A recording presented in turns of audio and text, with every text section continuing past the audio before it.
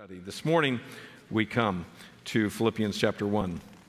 In 2004, an advanced pediatric surgeon named Andrew Chong was in the fight for his life, dealing with cancer. He was a pediatric surgeon that had developed many different types of orthopedic braces for legs and for feet and for ankles for children. In fact, he has several devices that are named after him that are used around the world to this day. He was born in Singapore, came to the United States in 1973, had a wonderful wife and 5 children, and he was an elder at College Church in Wheaton, Illinois. When suddenly he was diagnosed with a rare form of cancer, the cancer had multiple different effects in his body.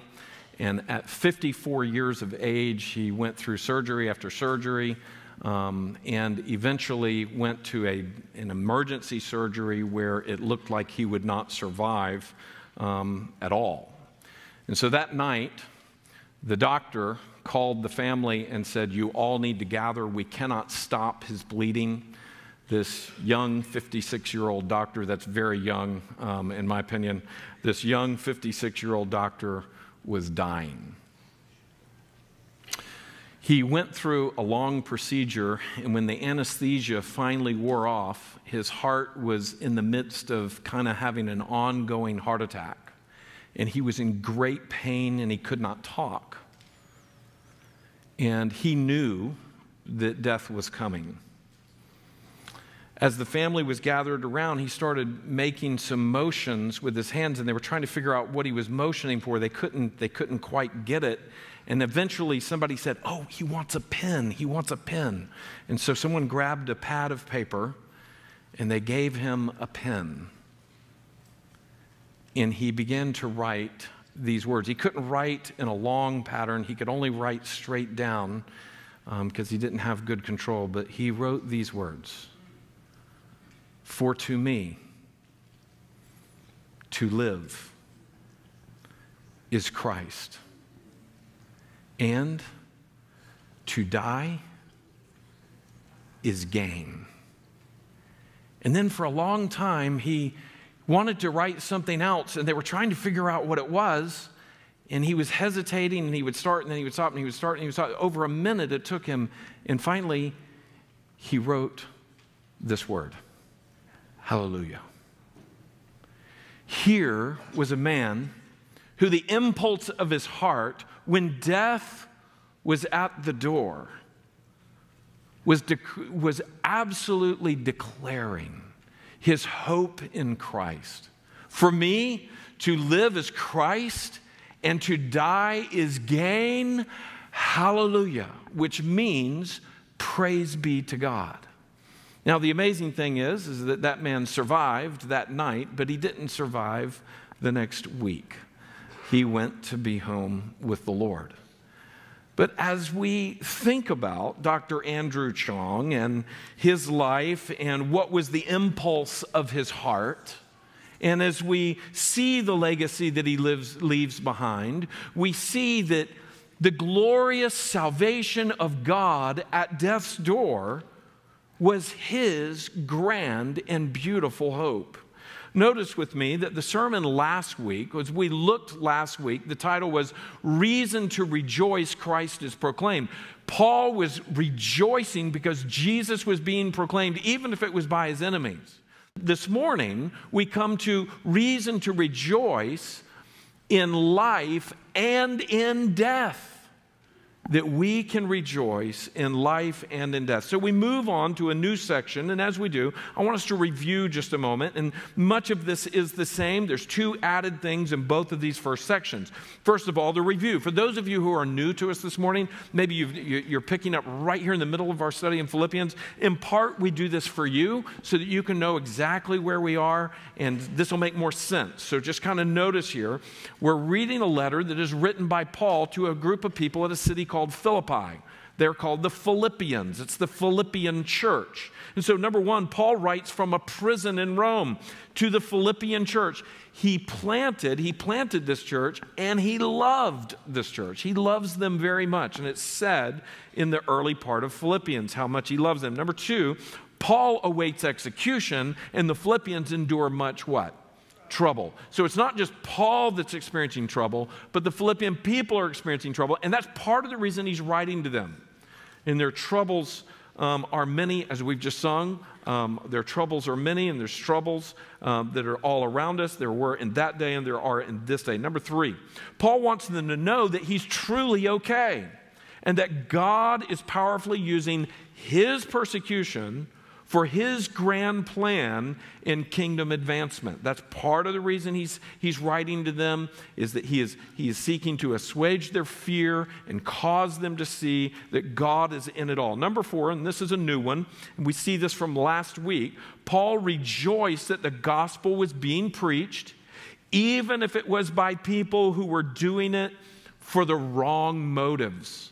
And not just the wrong motives, but even the wrong motives that were seeking to hurt him. So last week we looked at the fact that there's some people who preach the gospel for the wrong motives. But what we also saw is that the gospel message is so powerful that even when preached for the wrong motives, it still has its power, life-changing effect. And so God is working and moving even amidst those who are getting the gospel right, but for the wrong reasons. So though in prison, Paul is rejoicing in some things. Last week, we looked at 3 of them. Today, we add one more. So there's 16 times we see the word rejoice or joy shows up in this letter. But notice this. Number 1, he had the opportunity to preach the gospel to his captors. He was happy about that. Number 2, he's preaching in prison. His preaching in prison emboldened other believers to boldly preach the gospel who were not in prison. And so they would see, if he can do that in prison, we can do that out here. So people were being encouraged. Number 3, the gospel is being preached all the more, even by those against him, as we just said. He's rejoicing in that. And he explicitly said that in the text last week. Well, number 4 is where we come today. Whether he lives or dies, the salvation of God is his sure hope. Whether he lives or dies, the salvation of God is his sure hope. And we want to look at this, and we're really going to look at just the top part of this scripture today. Next week, we will go on for 22 and on down through 26. But today, we're going at the end of verse 18 and verse 19, 20, and 21. Notice what it says at the top of the page in the box. He says, "Yes, I will rejoice, for I know that through your prayers and the help of the Spirit of Jesus Christ, this will turn out for my deliverance, as it is my eager expectation and hope that I will not be at all ashamed. But that with full courage, now as always, Christ will be honored in my body, whether by death, by life, or by death." Look at verse 21. "For to me to live is Christ, and to die is gain." Now next week we're going to keep on going, but this is where we want to stop this week. Let's read verse 21 out loud together. "For to me to live is Christ, and to die is gain." Now, it's interesting that passage 21 and that phrase right there is really kind of in the middle of this entire paragraph and this entire thought. And it's really the anchor for all that we're going to see this morning and our next message on this next Sunday morning. So it's the picture that to live is to be in Christ, and to die is gain. But let's go back and let's look and let's see some key observations from this text. And the first part we want to see is that first phrase, and if you would, underline it up there. He says, "Yes, I will rejoice." Now, especially underline, "I will rejoice." Put a circle around the word rejoice. Here we see the word rejoice at the end of verse 18, and take your pen and go all the way down to verse 25 and circle the word joy in the faith. Circle the word joy. So you have rejoice up in the top of this paragraph, and you have joy at the bottom of it. These are bookends that are really helping us see the emphasis that is on joy here. And it's very interesting because, as we've said, Paul is chained to a Roman guard. He is not free. He is in prison. And he has people that are even antagonizing him on the outside from his own team. Christians themselves antagonizing him. And then we also see that he is writing to people who are struggling. And yet, all the way through this letter, we see that there is a joy that overrides all of this. The entire scene, whether on Paul's end or on the Philippian end. And thus, the reason for this title even this morning is the reason to rejoice. Here we see that Paul is rejoicing. Now, how is he rejoicing? Number one, Paul's rejoicing is a response of faith. It is a response of faith, not an emotional reaction. Now, this is important to us because in this day and time, when we think about joy, we often equate joy with happiness. We often equate joy with an emotional sense, an emotional feeling. And it usually is equated in such a way that's a reaction. It's a reaction to circumstances.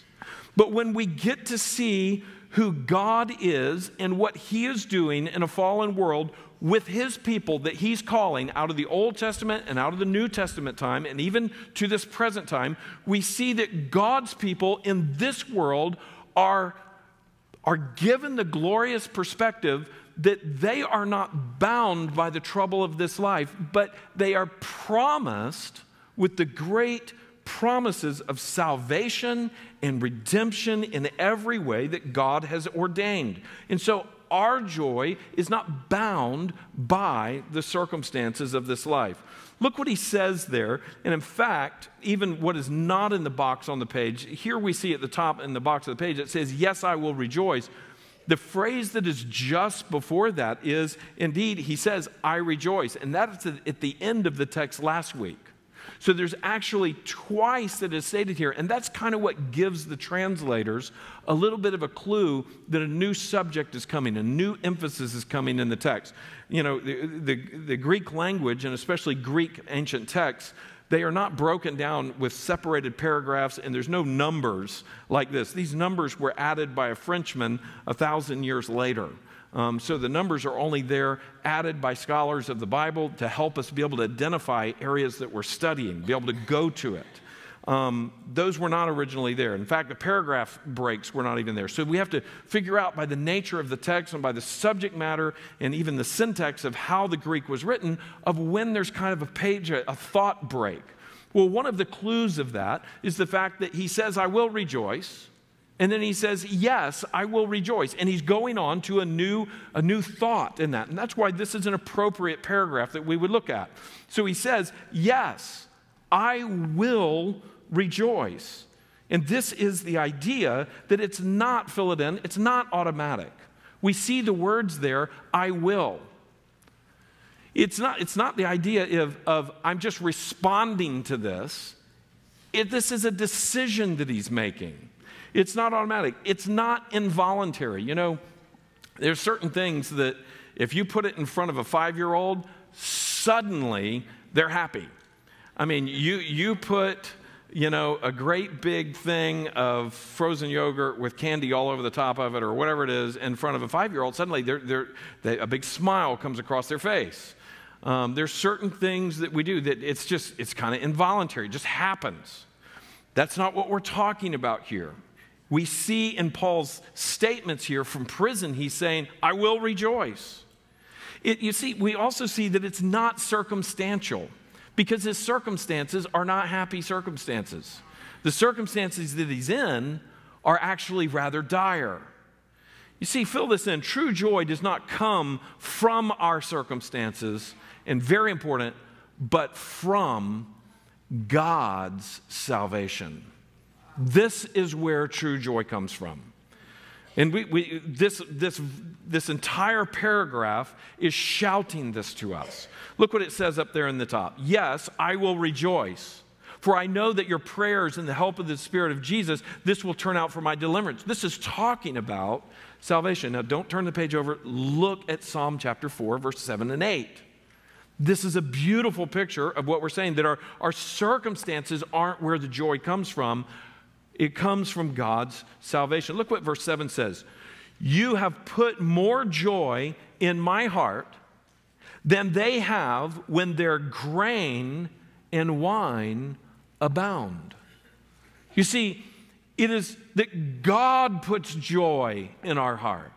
It's not that the grain and the wine abound, so the joy is coming from abounding circumstances. That's the picture here of the psalmist is writing about glorious circumstances. Look at the next verse, in verse 8. It says, in peace I will both lie down and sleep.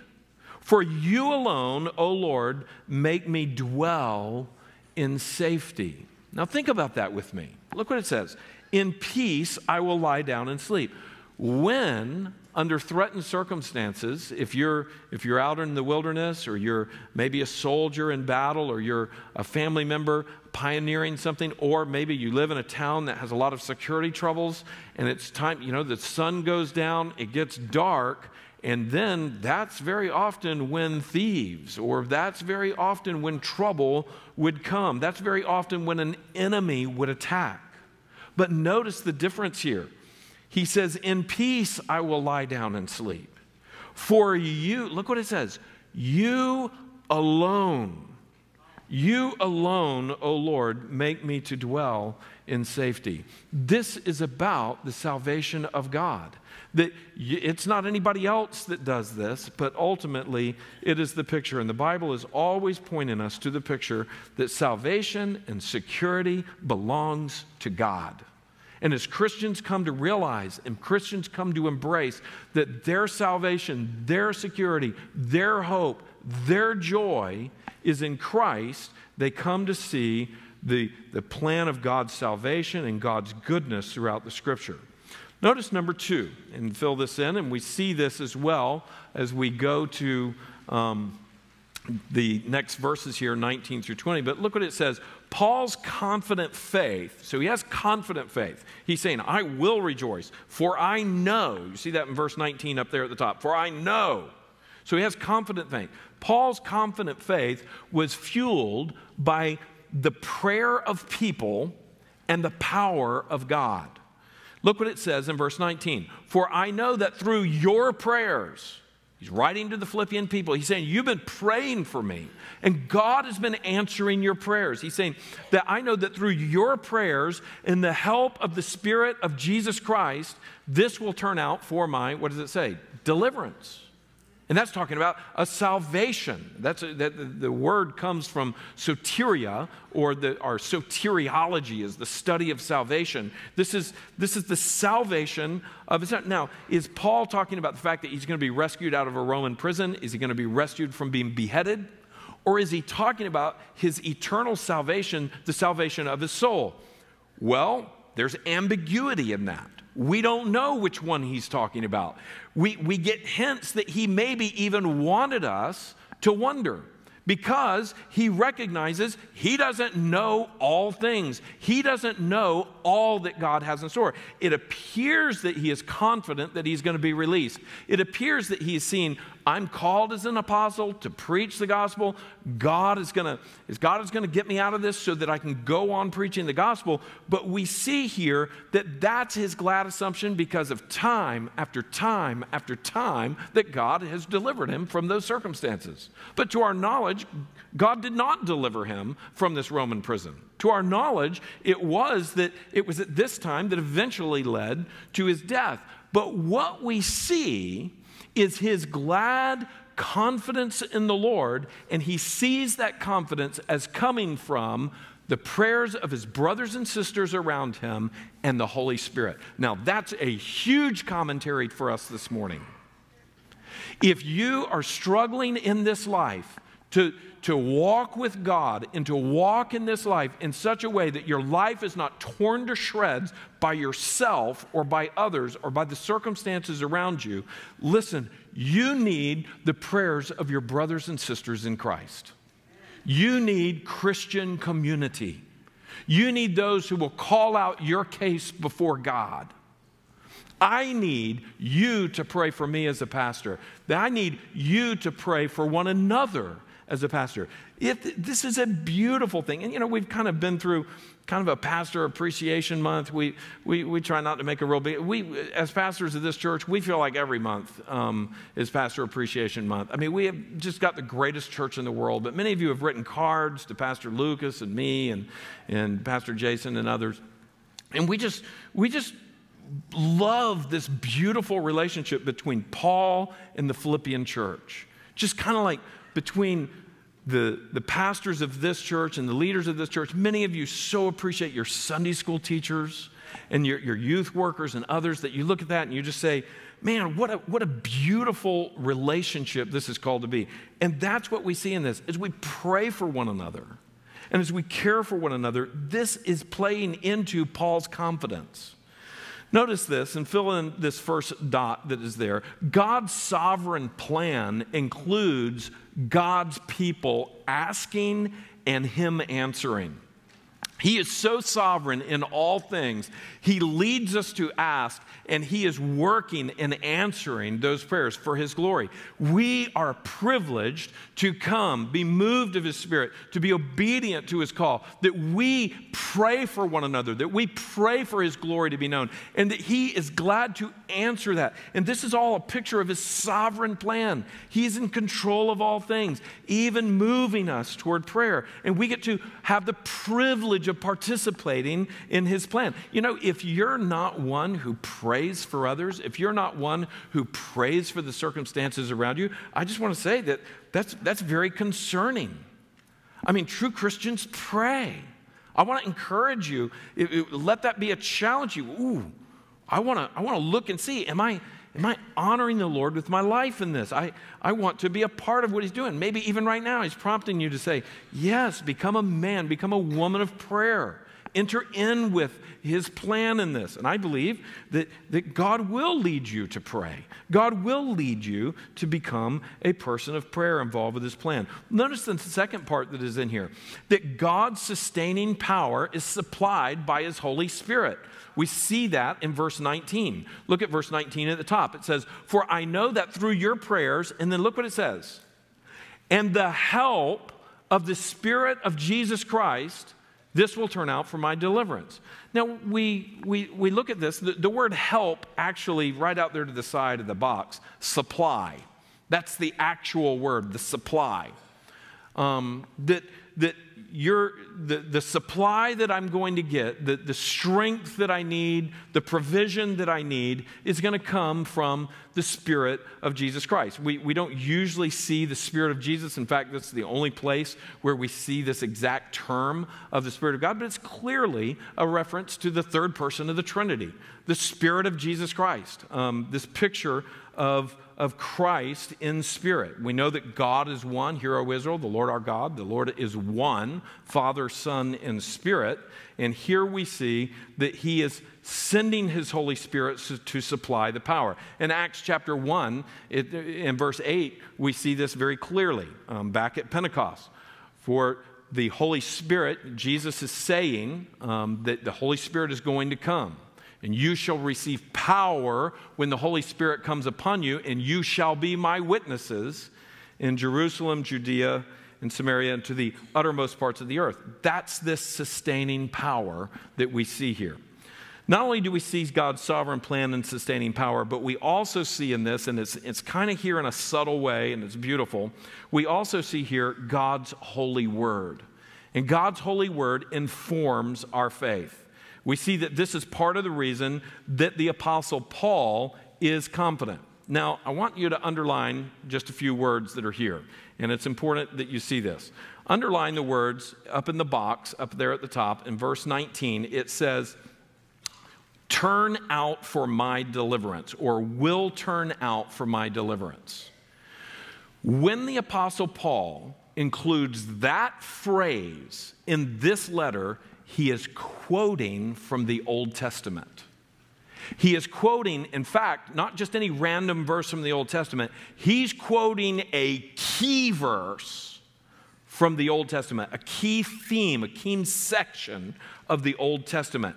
And it's from that incredible letter of Job, or the account of Job's life. He's going back to really the key theme in all of the book of Job. Look at Job chapter 13 and verse 16. You see it there. I've underlined it on your outline there. This will be my salvation.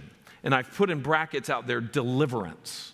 That is it's really the same word. The translators, the English translators, adapted it in this. They have to choose between salvation and deliverance. That's what one they chose in one versus the other. But here we see Paul pulls out a phrase that any Jewish reader reading this would understand.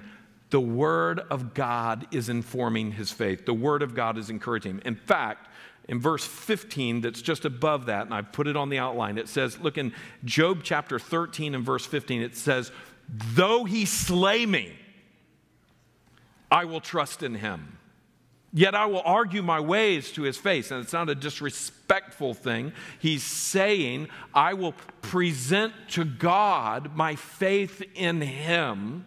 And this is the picture. This will be my salvation, my deliverance, that the godless shall not come before him. And what Job is saying is that God rescues the righteous. And God has given him righteousness through faith in ultimately the coming Messiah, that he would be made righteous. And he's saying God will not accept the wicked, but he has promised to accept the righteous. And that is Job's statement of faith.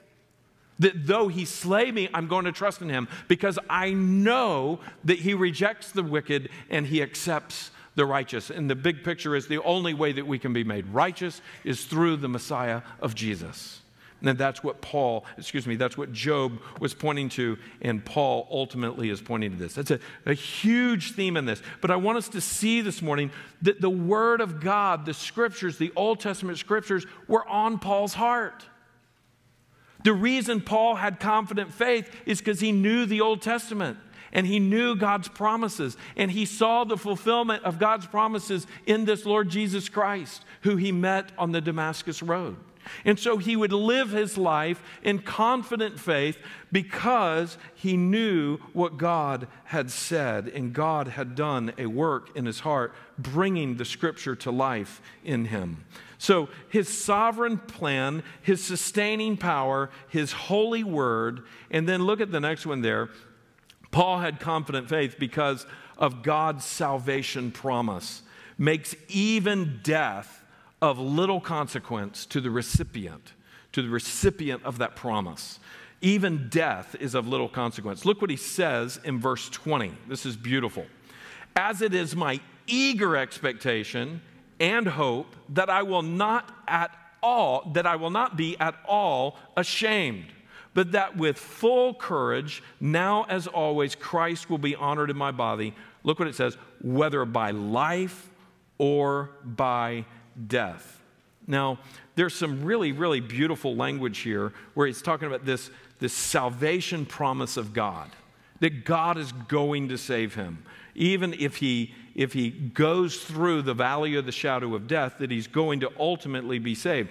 Now, that phrase, eager expectation, you see, we see Paul is eager about this. It's beautiful. It means an outstretched neck. And here's the idea. Just look at me for a second. I'm kind of strange. That's what he's doing. It's when you're eagerly waiting for something. You're eagerly looking for it. You know, it's the guy that's waiting for the ball to be passed. It's the person that is waiting. And he's there, and he's eagerly stretched out his neck. That's actually what the Greek says. It's the expectation with a stretched neck. And not only with a stretched neck, but also eyes that are fixed. So it's the intense look. It's the intent. It's waiting for it. Friends, that is the expectation that Paul had of God's salvation. And that is why, even in prison, that is why after trial after trial after trial for 3 decades, he had this glorious expectation that God was going to save him, that God was going to take care of them, that God was going to cause everything to eventually work out. This is a confident faith. And not only that, but we see the word that's hope there. Look up at verse 20. It says, as it is my eager expectation, and then look at the next word, and hope that I will not be at all ashamed. The word hope is used very differently in the New Testament than we use the word hope. In modern day, when we talk about hope, we are talking about a wishful hope. And here I've outlined this. This is not a wishful hope. It's not something that you just, I wish upon a star, and, make a wish. Before you blow out the candle, what do you wish for? What do you hope? That's how we use the word hope. But here we see in the New Testament that the hope of Christ is a sure hope. It's not a wishful hope. It is a certain, you can put that down. It is a certain hope. It is a hope that is based not upon circumstances, but based upon the promise of God. And God always delivers on his promise. And so we see that his confident faith is fueled and is really lived out because of an eager expectation and a true, sure hope. And then what is that hope? Look what it says in verse 20. As it is my eager expectation and hope that I will not be at all ashamed. What he's saying is, I am fully confident that God is not going to leave me high and dry. God is not going to leave me looking like the idiot by not fulfilling his promise. God is going to fulfill his promise, and I am not going to be disappointed.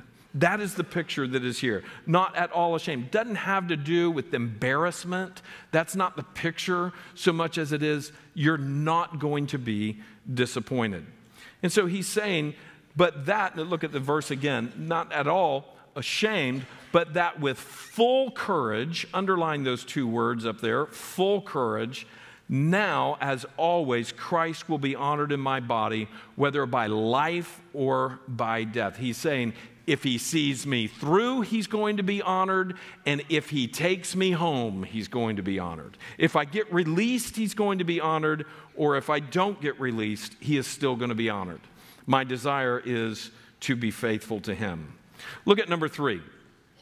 For Paul, God's salvation promise made life or death a win-win.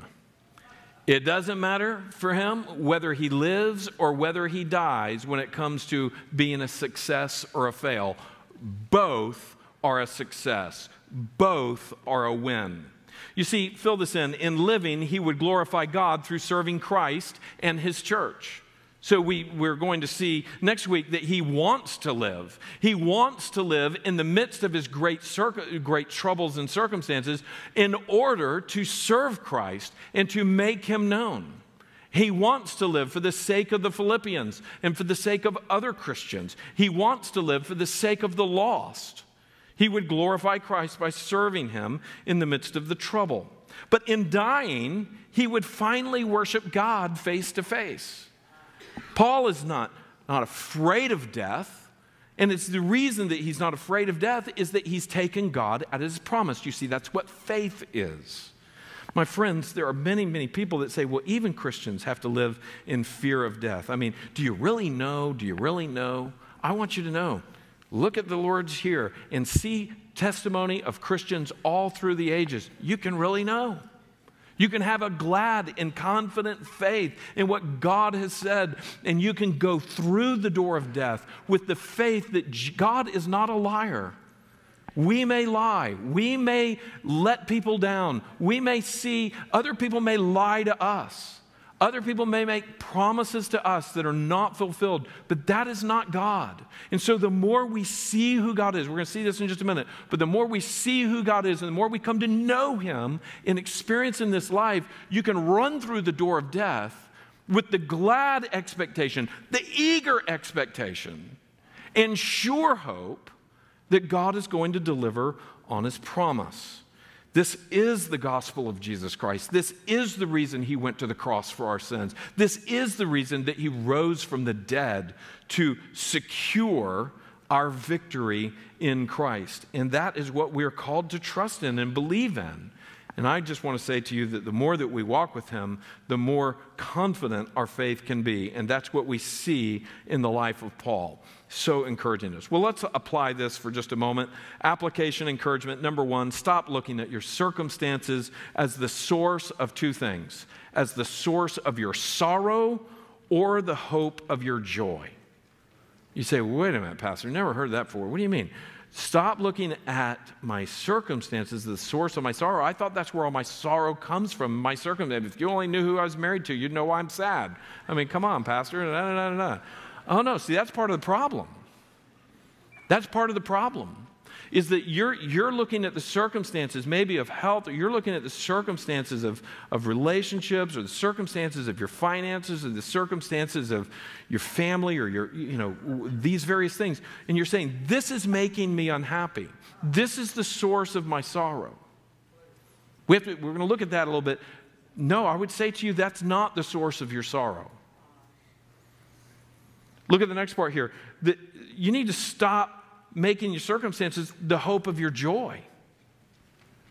We see that your joy is never going to be based in your circumstances. There's some people that are thinking, well, if I can just get this taken care of, or if this will just get worked out in my life or in my family or in my whatever it is, then I'll be happy.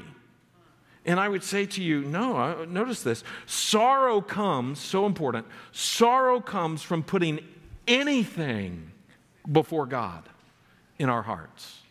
That is the source of our sorrow. The source of our sorrow is when we look to anything instead of God for the hope of the heart. And this is sin.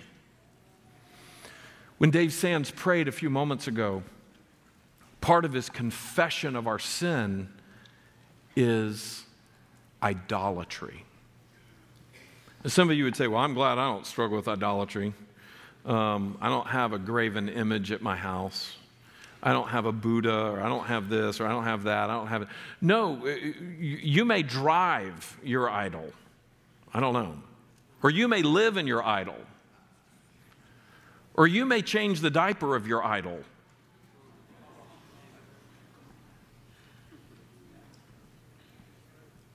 You may go spend 9 to 5 at your idol, or 9 to 8, or 10, or 12 at your idol. My friends, we need to recognize that idolatry is what God will not accept. In fact, the first commandment is, thou shalt have, let's say it out loud together, thou shalt have no other gods before me. No other gods. And whenever we place something in front of him, we are raising it up as a totem, as a god that we are worshiping. So the source of our sorrow is when we are putting other things in front of God. Marcy and I have another young lady in our life that we love very much. Her name is Brittany Steigner. And recently, Brittany's mom was diagnosed with cancer that has spread throughout her body at just 58 years of age. And she lives in St. Augustine, and I actually spoke with both of them yesterday. But a few weeks ago, when I was talking to Brittany about how she's dealing with this, her father had died of alcoholism about 12 or 13 years ago. That was very, very hard for her. And then Brittany, their first baby, she and Josh, he's a pilot for the Air Force, their first baby was born with Down syndrome. And, that was a great shock and a great difficulty, and they kind of worked through that, and now they've come to see all of the joy of their precious baby, and they've had another baby that's completely whole without any difficulty. But as she was saying, losing Dad and then the struggle and the difficulty of your first child and trying to come to grips with that. And now, here I am, and it looks like I may lose Mom. Brittany was just very honestly saying to me, Andrew, I'm starting to realize that I can have idols around me that I'm putting in front of God. And some of those things can be good things, very good things, like a precious child or a precious parent. But Jesus calls us to forsake all other relationships and all other things and to put them behind the priority of God being first. And so he's working that in our heart day in and day out. He's stretching us and refining us to look to him, to trust in him, to not put our children, to not put our parents, to not put our job, to not put our comfort, to not put our security, not put our leisure, not put our pets, not put anything in front of him.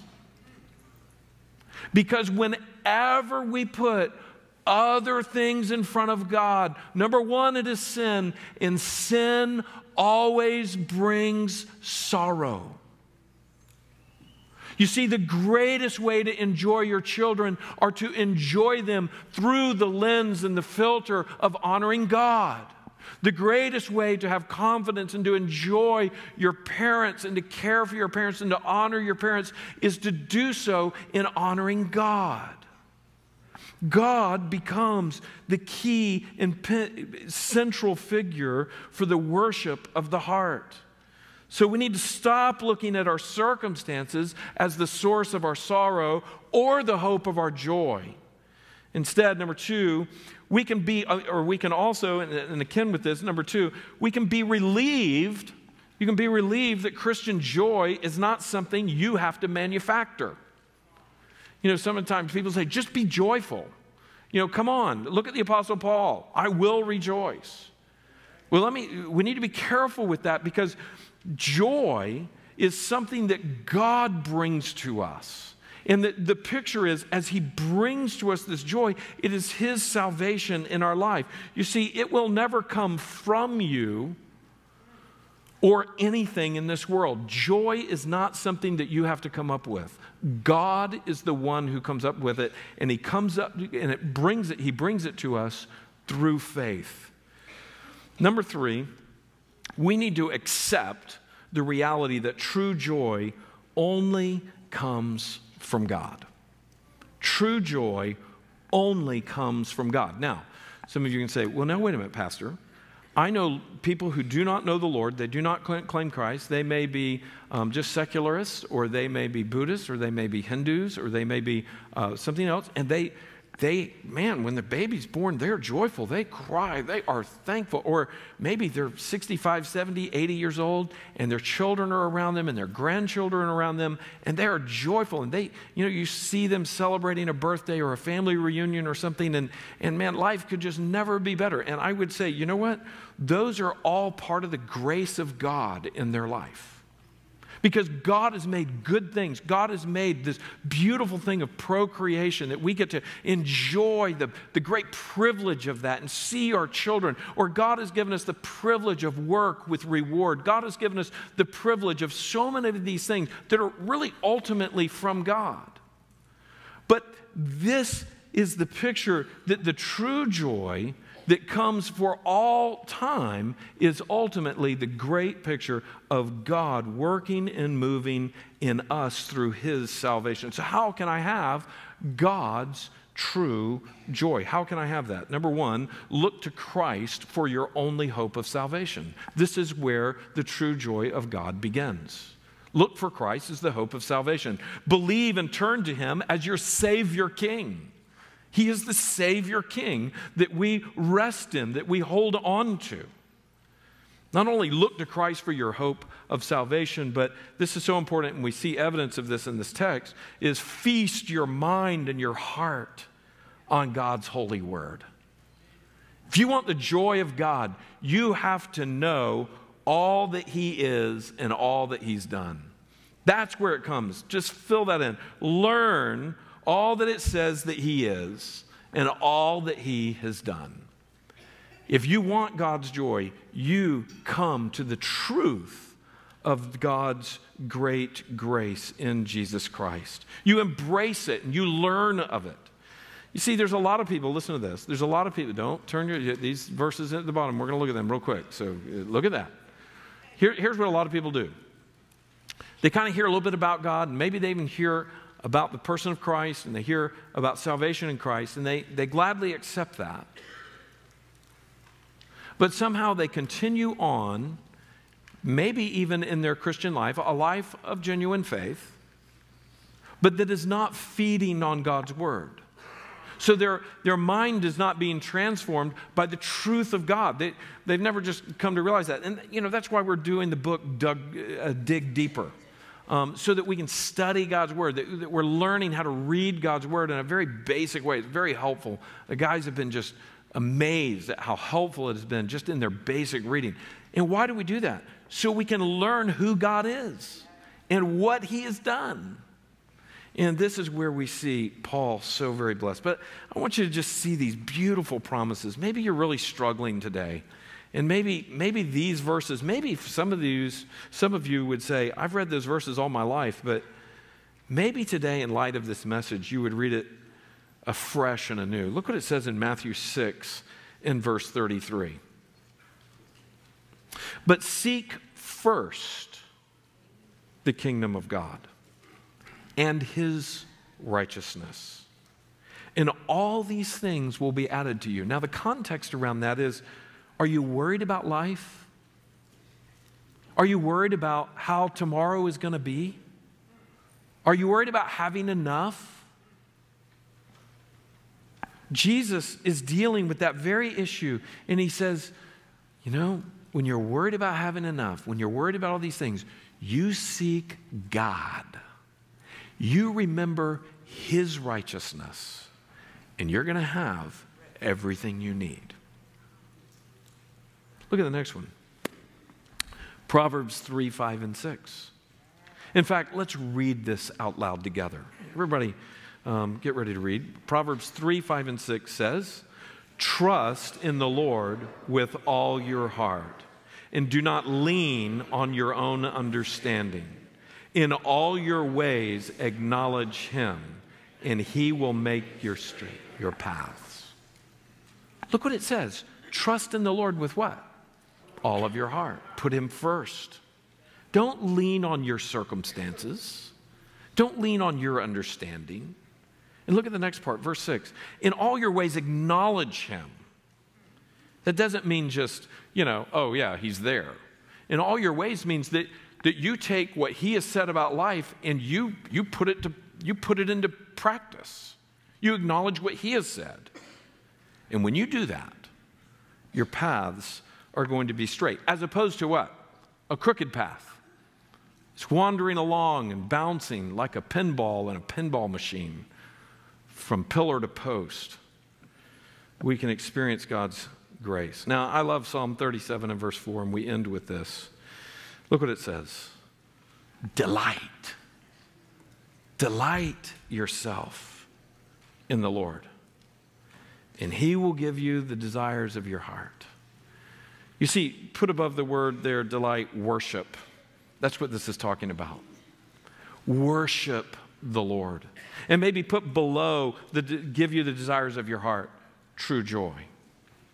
Because it's not about just getting, when I read that as a kid, I thought, great, I get a go-kart.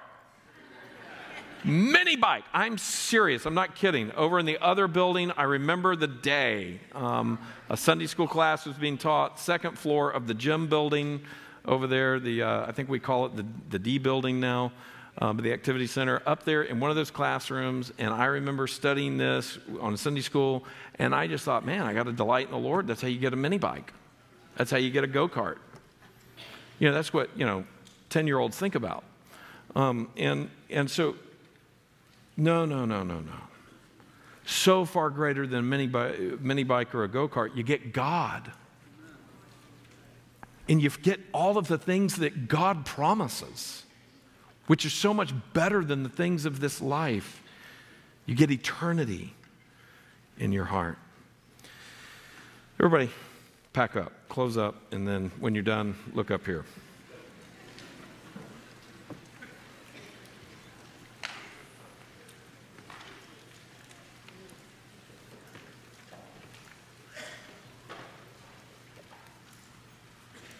I want you to think about what we've just studied. Think about this thought. Your true joy is never going to be found in your circumstances. Because you can have the best this world has to offer and be as miserable as anybody else.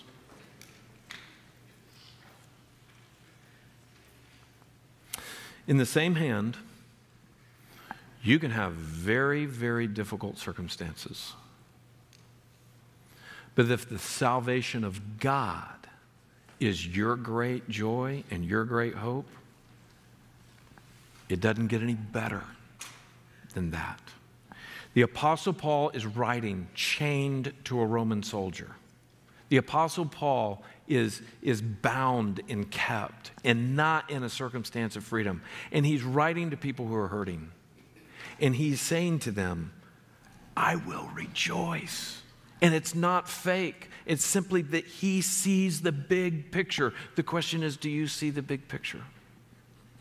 Friend, the greatest way for you to have joy is to stop and worship God. Tomorrow, as part of the Monday message, I'm going to put an Irish praise song at the beginning of the Monday message. And it'll be a video with some lyrics. It's by Robin Mark, done probably 15 years ago. But it so captures this. This week when Pastor Jason and I went to see Vivian Hewlett, this faithful woman of God in our church, and as we were talking about the shock of having cancer, ovarian cancer, Mrs. Hewlett, she doesn't mind me saying, she's 81 years old. She would say, I've lived a good full life. I have 5 wonderful children. I have 8 grandchildren. I have 9 great-grandchildren. I have 2 brothers who love me. I have all of these blessings, but she would say, the greatest blessing of all amidst the shock of this is that God is in control. And here's what she quoted. She quoted from Isaiah, and she said, what do you do when the spirit of heaviness comes? When the spirit of trouble comes? When the cloak of burden is laid on your shoulders? She said, I put on, actually, the garment of praise. I begin to delight myself in the Lord. I begin to seek first the kingdom of God. I begin to acknowledge Him in all my ways. And He brings the joy of His gladness amidst the circumstances of life. Friends, I think that for us, as we go through trouble, we need to stop and worship. We need to stop and worship. We need to remember what His Word says. We need to adore Him for who He is, recognize who He is and what He's done. We need to bathe ourselves in His joy of promise and hope. This is the way you make it through the great disappointments in life. This is the way you make it through chained to a Roman soldier. This is the way you make it through a letter from the IRS.